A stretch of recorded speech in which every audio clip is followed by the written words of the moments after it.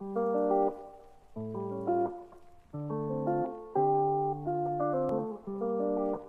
there, I am Zoe from DICCE, and today we're going to talk about U.S. slavery and how it connects to what we think and know about race today. We often look at this period of time in U.S. history as out of character by saying that our ancestors were less aware or simply a product of their time. And we dismiss the atrocities that occurred during slavery, and we think that all of its impacts were magically erased by the 13th Amendment. However, slavery was not a fluke in our country's history. It was the product of our economic system and a national mindset of profit over people. Let's start at the very beginning. As the colonies were growing in their economic wealth, tobacco was quickly becoming a cash crop, and it required a lot of labor to cultivate.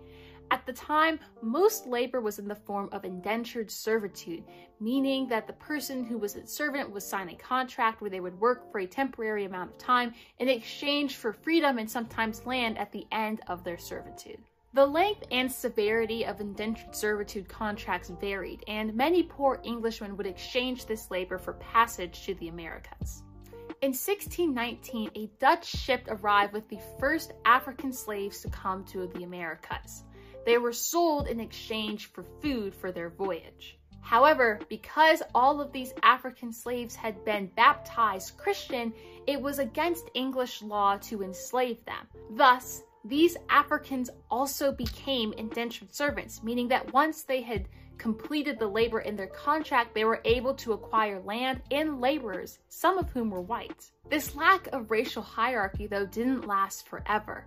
In 1643, indentured servants ran away from their plantation in order to escape to Maryland.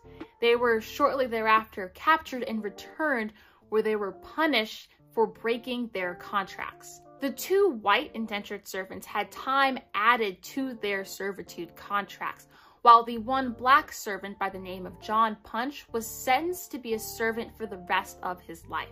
This makes John Punch the first official slave in the Americas. Servitude is temporary, slavery is lifelong. Colonists then saw the benefit of having a clear distinction between free and enslaved persons, and the value of making that a lifelong condition. This spurred many colonies to recognize slavery as a legal institution, regardless of whether or not you were Christian. Soon after, slavery also became a hereditary status, meaning that a parent would pass along their enslaved status to their children. This idea was challenged and shaped by the case of Elizabeth Key Grinstead. Grinstead had an English father and an enslaved African mother, and sued for her citizenship because at the time, it was traditional to inherit one's status from your father. This case led to many states changing that tradition, so that you would inherit your status instead from your mother.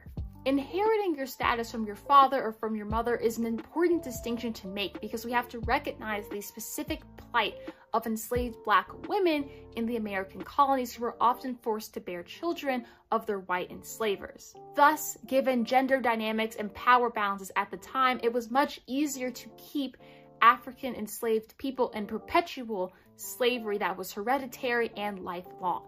This style of slavery is referred to as chattel slavery, and I want to reiterate, this was again not typical anywhere else in the world at the time. This new institution of slavery birthed a racial hierarchy, which was further enforced by laws that would separate lower income white people from enslaved Africans, which then further emphasized the difference even though their economic differences were not significant. So how does this all tie to race science? Well, race science as a concept is what allowed us to justify our inhumane treatment of Black and Indigenous people in this country. When we legitimize systemic racism by classifying Black and Indigenous people as inhuman, it's much easier to justify us treating them as though they are less than human. This societal classification of Black and Indigenous people as being less human subsequently led to the severe and unique lack of humanity in our institution of slavery here in the US. So let's tie this back to the quote that we open with from Ta-Nehisi Coates, that race is the son of racism, not the father.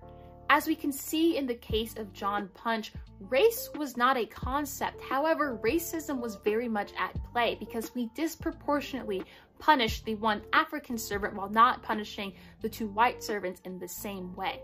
We can also see, though, that race is a mechanism by which we are able to justify our treatment in our economic system.